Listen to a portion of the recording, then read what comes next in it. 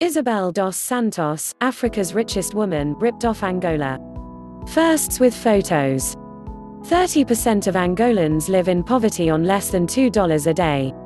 These are some of the invoices Isabel dos Santos signed off in her last week at Sonangol. Isabel dos Santos, I regret that Angola has chosen this path. Bank orders signed by Isabel dos Santos transferred almost $58 million out of the Angolan state oil company. Isabel dos Santos and her husband Sindika Dokolo can often be seen at film premieres and festivals with the world's stars. Angolan state oil company Sonangol has a subsidiary in London where suspicious deals took place. Resident describes life next to an open sewer in Angola. Tom Keatinge, director of the Centre for Financial Crime and Security Studies, criticised PwC for giving the corruption a veneer of respectability. Now in details. The leaked documents show Isabel dos Santos signed off on loans from Unitel as both the borrower and the lender. Leaked documents reveal how Africa's richest woman made her fortune through exploiting her own country and corruption. News script by BBC Panorama team. Isabel dos Santos got access to lucrative deals involving land, oil, diamonds and telecoms when her father was president of Angola, a southern African country rich in natural resources. The documents show how she and her husband were allowed to buy valuable state assets in a series of suspicious deals. All clips may not represent the story.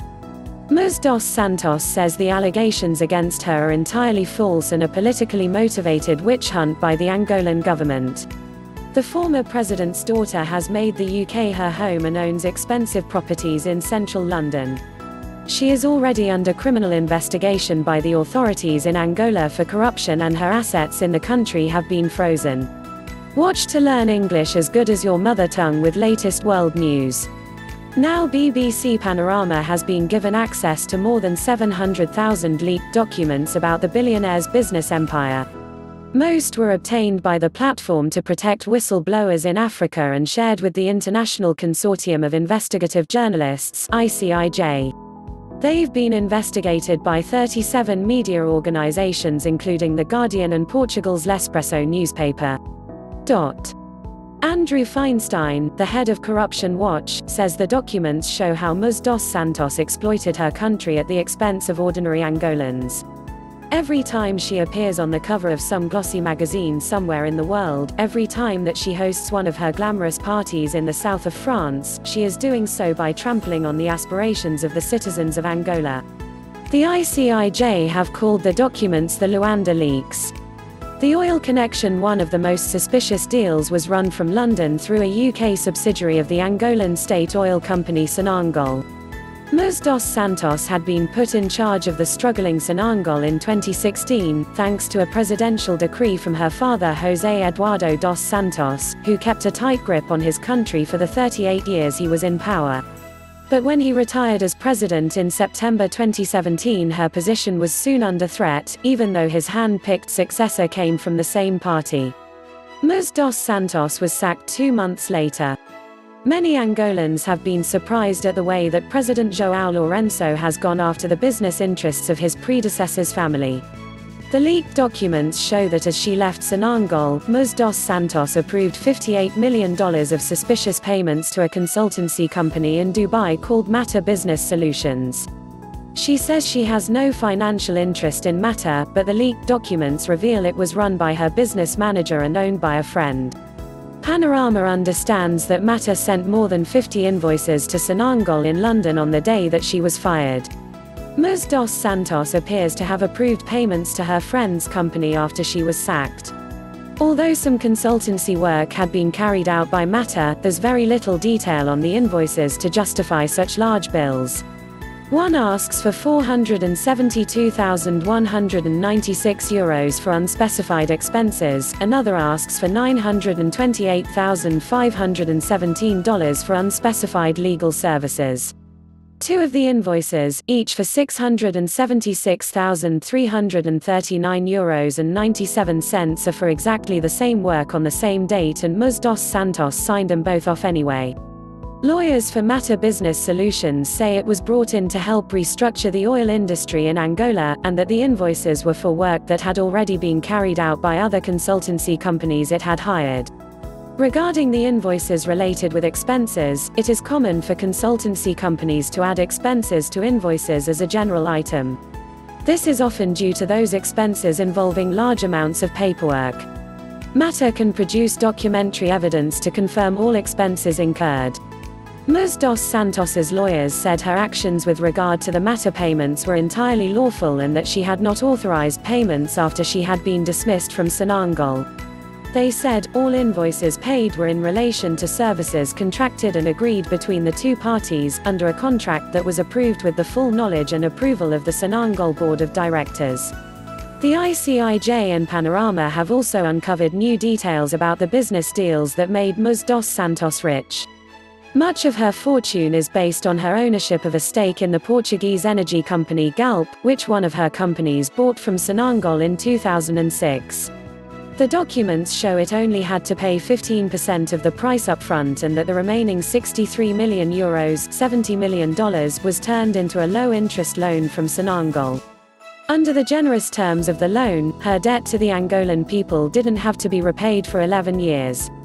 Her stake in Galp is now worth more than €750 million. Ms. dos Santos's company did offer to repay the Sonangol loan in 2017. The repayment offer should have been rejected because it didn't include almost €9 million of interest owing. But Ms. dos Santos was in charge of Sonangol at the time and she accepted the money as full payment of her own debt. She was fired 6 days later and the payment was returned by the new Sonangol management. Ms. dos Santos says she initiated the purchase of the stake in Galp, and that Sonangol made money from the deal as well. There's absolutely no wrongdoing in any of those transactions. This investment is the investment that in history has generated the most benefit for the national oil company, and all the contracts that were drafted are perfectly legal contracts, there are no wrongdoings. Her lawyers say the repayment offer in 2017 covered what Sonangol had indicated was owed. The diamond connection: it's a similar story in the diamond industry. Ms. dos Santos's husband, Sindika Dokolo, signed a one-sided agreement in 2012 with Angolan state diamond company Sodium. They were supposed to be 50-50 partners in a deal to buy a stake in the Swiss luxury jeweler de Grissogono. But it was funded by the state company.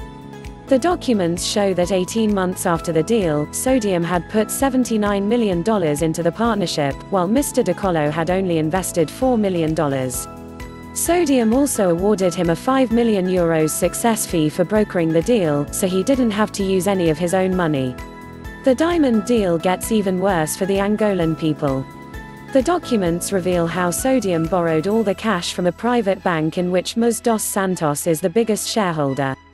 Sodium has to pay 9% interest and the loan was guaranteed by a presidential decree from her father, so Ms. dos Santos's bank cannot lose out.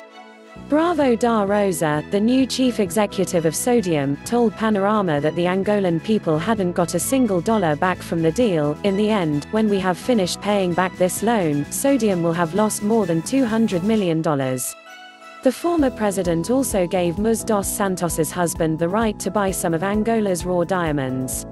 The Angolan government says the diamonds were sold at a knockdown price, and sources have told Panorama that almost $1 billion may have been lost.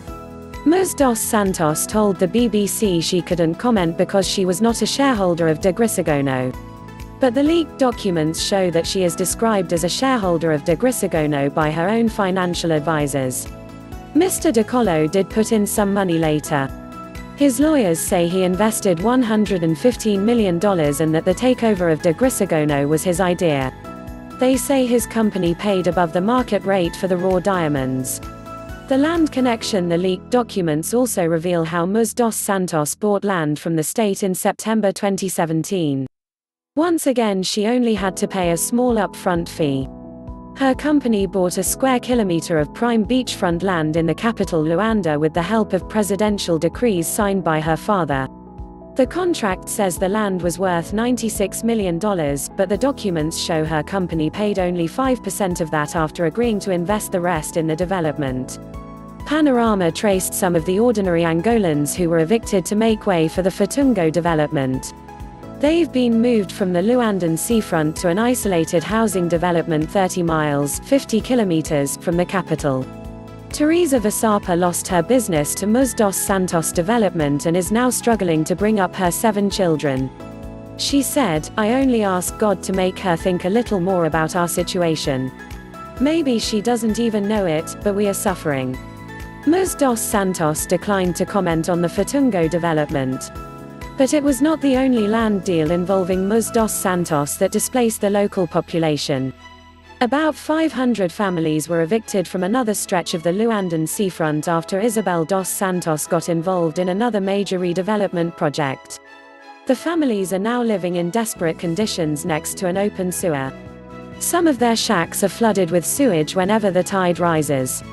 Isabel dos Santos says there weren't any evictions linked to her project and that her companies were never paid because the development was cancelled. The telecoms connection, the billionaire, has also made big profits from the telecoms industry in Angola. She acquired a 25% stake in the country's biggest mobile phone provider, Unitel. It was granted a telecoms license by her father in 1999 and she bought her stake the following year from a high-ranking government official. Unitel has already paid her $1 billion in dividends and her stake is worth another $1 billion. But that's not the only way she got cash from the private company. She arranged for Unitel to lend €350 million to a new company she set up, called Unitel International Holdings. The company name was misleading because it wasn't connected to Unitel and Isabel dos Santos was the owner. The documents show Isabel dos Santos signed off on the loans as both lender and borrower, which is a blatant conflict of interest. Isabel dos Santos denied that the loans were corrupt.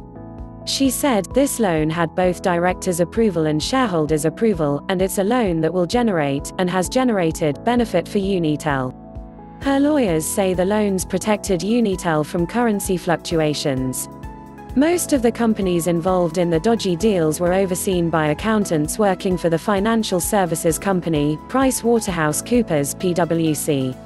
It's made millions providing auditing, consultancy and tax advice to her companies. But PwC has terminated its relationship with the billionaire and her family, after Panorama questioned the way the company had assisted Isabel dos Santos in the deals that had made her rich. PwC says it is holding an inquiry into the very serious and concerning allegations. Tom Keatinge, director of the Center for Financial Crime and Security Studies, told Panorama that PwC had given legitimacy to Isabel dos Santos and her companies. PwC, if not facilitating the corruption, are providing a veneer of respectability that makes what's happening acceptable or more acceptable than it might otherwise be.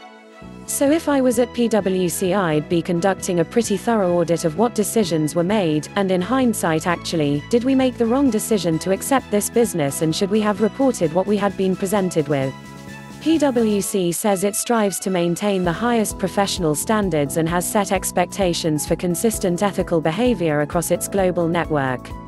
In response to the very serious and concerning allegations that have been raised, we immediately initiated an investigation and are working to thoroughly evaluate the facts and conclude our inquiry.